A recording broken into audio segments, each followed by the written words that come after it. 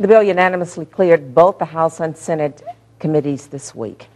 An Okaloosa County businessman has gotten some attention over a marquee posted briefly outside his Destin restaurant. The sign asked if the president is a terrorist. Well, today we spoke with the restaurant owner about the reasons behind that message.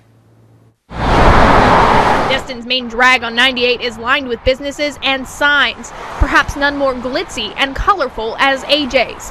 But what attracted the attention not long ago was this statement about the president.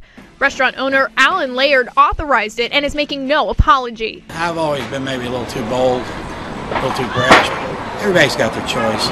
This thing between, all the activities with Obama, it just added up. And, I was looking for a knee jerk.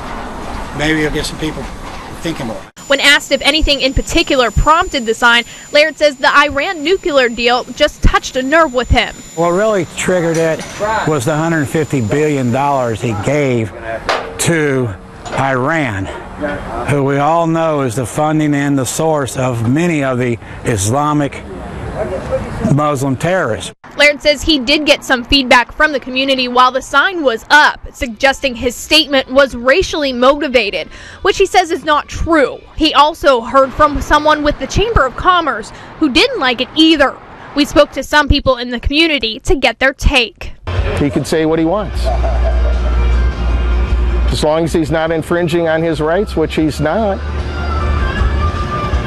he can say what he wants. I do believe it would hurt his business because of a lot of people who do support Obama are not going to go there and eat anymore. At this time, he has no immediate plans for other political commentary outside his eatery. In Destin, Jacqueline Kobach, Channel 3 News. Laird says he respects all opinions about the site and hopes it gets people talking and taking a greater interest in governmental affairs.